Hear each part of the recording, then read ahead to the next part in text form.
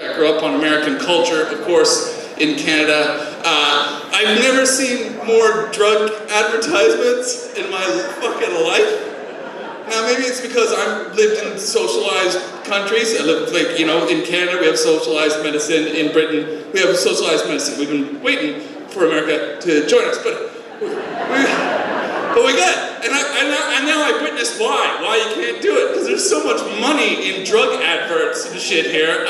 You have commercial breaks. It's illegal in Canada and Britain to advertise drugs to people. You're not allowed to do it.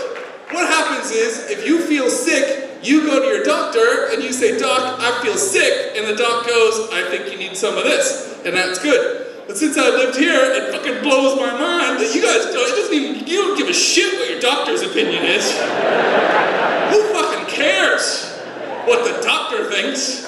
That commercial that I saw in between breaks in the Big Bang Theory told me that if I want to go harder, faster, longer, stronger, I need to tell my doctor that's what I need. That's what a wicked culture that is.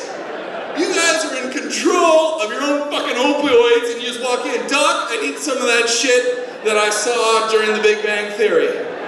There was a woman skipping through the rain, she didn't give a shit. That's the kind of optimism I need, Doc. And you don't even have those doctors that go, "I don't know, you don't seem like it." No, I need it, Doc, I need it. I need what the commercials told me I need. Fucking get it.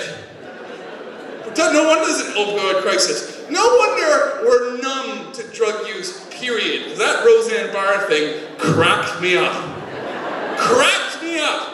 Not the fact that she did, you know, a racist tweet, but the fact that she used drugs as an excuse. And in any of the many cultures I've been to, that won't fucking fly. Usually a country's people go, "That's not, you know, you don't just say, 'Ooh, I was on a sleeping drug and that made me racist.'" But somehow, here in America, Roseanne did something racist, lost her job, went into panic mode, and said she was on Ambien, and half of America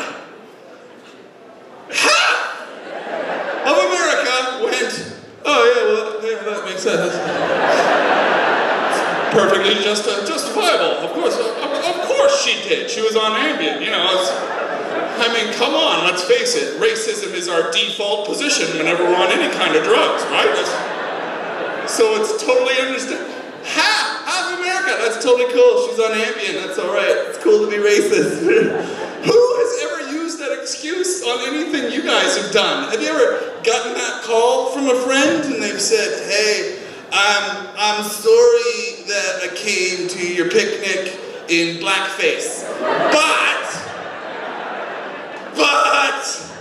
hear me out. In my defense, I was exhausted. I was so tired. We left the house in a panic, and I forgot that little rule of life, that don't wear blackface rule. I slipped. I remember looking in the mirror, getting ready, and thinking, okay, all right, finished shaving, all right, done. Yes, honey, put sunscreen on them. They're as white as the day is young. They're gonna burn.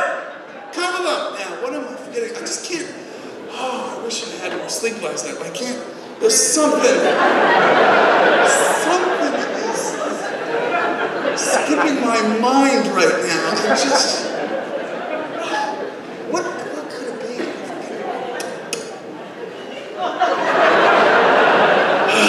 I don't know. I'll just go. I'll tell them I was tired if I've forgotten something. Honey, bring the cross and the gasoline.